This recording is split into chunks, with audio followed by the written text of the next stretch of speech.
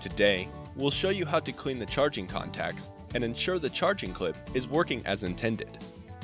First, you will need to verify the charging contacts are clean. To clean the charging contacts, you will need a non-abrasive cleaning substance, such as rubbing alcohol.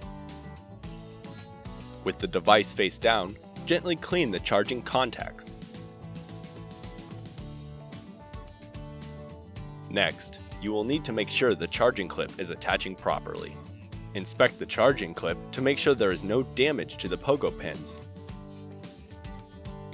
Verify the contacts on the charging clip line up with the charging pins on the watch, then snap the watch into the charging clip. You should notice the device is charging as intended. Thanks for watching. If you would like more help, go to support.garmin.com.